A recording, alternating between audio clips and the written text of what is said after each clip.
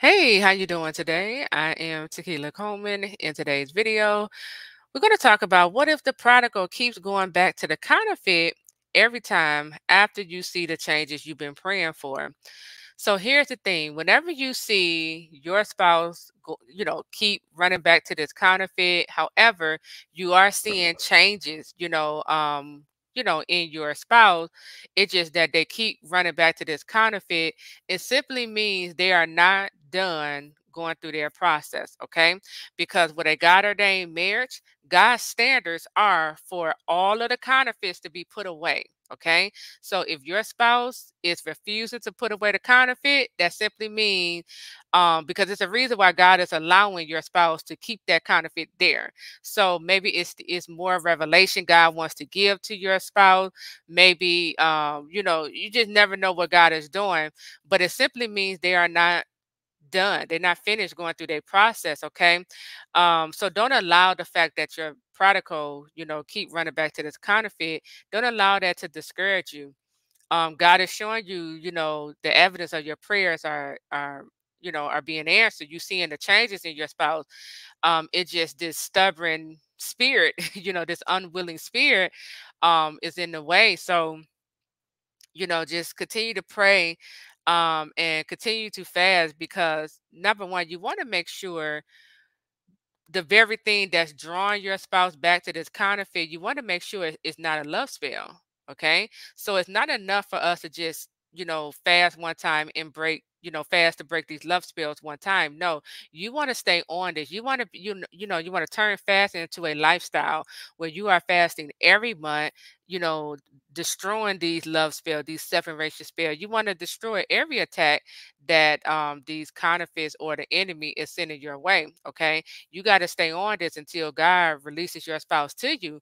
Because soon as the counterfeits, the enemy, begin to see that your spouse is coming back into their right mind and these spells are wearing off, they're going to just come right back, behind them and attack them again. Okay, they're just going to seduce them back into, lust, into, fornication, and, attack them with that spell all over again. So this is why we continue to fast. This is why we fast every month. We break these, we destroy these love spells, these separation spells, that the enemy is putting on the prodigal. And then another thing too, you want to make sure that you're not dealing with your spouse being up under blackmail, because when the enemy see that all of their attempt it isn't working and your spouse is coming back to their God ordained, then they're going to start to blackmail your spouse. Okay, so they might start telling your spouse, if you go back to your God ordained, I'm going to hurt or harm the individual, right? And your spouse can really care about you, and they can really fear, that they might do the very thing they threatening to do. So make sure you praying against all blackmail, so that God can reveal to your spouse that God's power is more powerful than this blackmail coming from the enemy, and God's power can protect you, okay, from the enemy's threat. Okay. But also, because even if you are seeing even if you are seeing some of your prayers being answered in this in your spouse, you have to always ask yourself, but is this God's standards, right? Because it might be other prayers that God may want you to, begin to put on your spouse, right? Because you want to begin to look for, number one, is your spouse walking in their identity in Christ? That's number one. Do you see them growing in greater character? Are they, becoming aware of their purpose? Are they stepping into their purpose? Are they walking in self control and self discipline? Do they know their worth? Or are they still getting their worth, outside of themselves, from their material possession, from the amount of counterfeits that they can attract to them, or, whatever the case may be?